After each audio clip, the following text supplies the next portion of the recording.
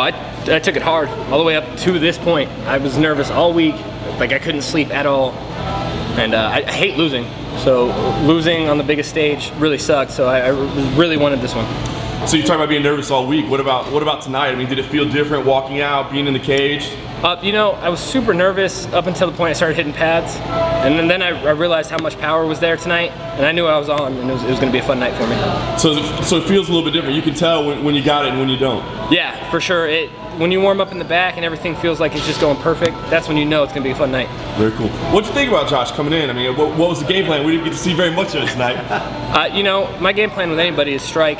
In my last fight, I didn't pull the trigger on my punches. My dad always tells me, if you don't pull the trigger, you can't win. And you know, Stansbury caught me early, and I just decided at that point to pull the trigger, and you know, that's what happened.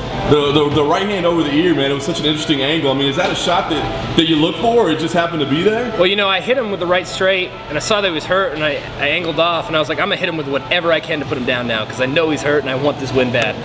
Very nice. What do you do from here? I mean, are you wanting to get back quickly? I imagine you got to be feeling pretty healthy. You know, I feel healthy, and I want to get back to training. This one was a little bit tougher of a cut for me, so I want to get back to just training and focusing on attributes of fighting instead of just worrying about the weight cut. We called that the Donkey Kong punch in the air. Cool, oh, I love it. Yeah, I've had some cool knockouts, and I think that one's probably going to be my favorite one. Did you make any big changes after you had that first loss? Were there any big changes that you made in camp? I got a new wrestling coach, Justin Loudon. He's a badass, and all that work against the cage, most people I would have let take me down, and since working with him, I was able to stuff the takedown and get back to striking.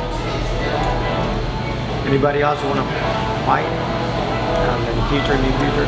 Oh, it don't matter. Just anybody. Yeah, anybody.